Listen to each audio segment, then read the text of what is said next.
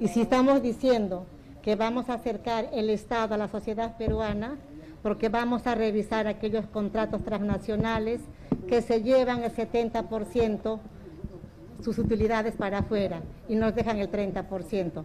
Hay que invertir. ¿Usted quiere que de cada dólar de utilidad las empresas mineras ahora solamente se queden con el 30 y el Estado peruano se quede con el 70? ¿Y usted cree que eso va a facilitar la inversión?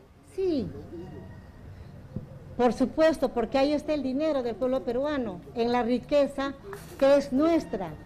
La Constitución del 93 ha vendido, ha entregado nuestras riquezas, nuestro oro, nuestra plata, nuestro litio, nuestro gas. Ahora mismo yo lo invito a que viaje a Madre de Dios. ¿Cuánto cuesta un balón de gas? Está a 80, 90, hasta 100 soles en Madre de Dios, y a 50 metros tenemos el yacimiento de gas. ¿Eso es justo? Eso es lo que hay que evitar, señora Acuña. Una pregunta para que podamos tener un Perú más digno, que no sea todos los días que nos esté muriendo de hambre. Señora Dina Boluarte, en un momento se lanzó la pregunta, díganos en qué país del mundo ha funcionado el modelo que ustedes están proponiendo, y no hubo respuesta. ¿Nos la podría dar en este momento? Sí, sin ir muy lejos, señora Rosana. Revise Ecuador y revise Bolivia. ¿Cuánto de desnutrición tienen ahora Bolivia? ¿Cuánto de analfabetismo tiene Bolivia? 0. Y lo hizo Evo. Y nosotros lo podemos hacer. Ahí están los ejemplos cercanos. O si no, váyase a Singapur, váyase a Canadá, váyase a Alemania. Singapur no tiene nada que ver con lo que ustedes proponen, señora Boluarte. No tiene nada que ver, eso lo hablé con el candidato Castillo. También, señor, exporta tecnología. Sí, pero Singapur tiene una de las tasas de impuestos más bajas del mundo. Singapur no pretende cobrar 70% de impuesto a la renta como ustedes. Y queremos...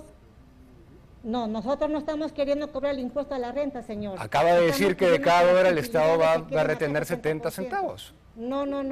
Es lo que acaba de decir. Acaba de decir eso, no yo, señor. Usted lo acaba de decir. Ha dicho que de las inversiones mineras quiere revertir el 70-30. Que de sus utilidades. Eso no es lo que hizo Singapur. Dice que cómo funcionó. Señor, lo que pongo a Singapur es como un país que exporta tecnología.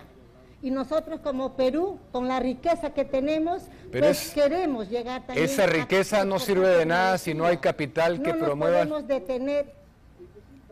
Bueno, no.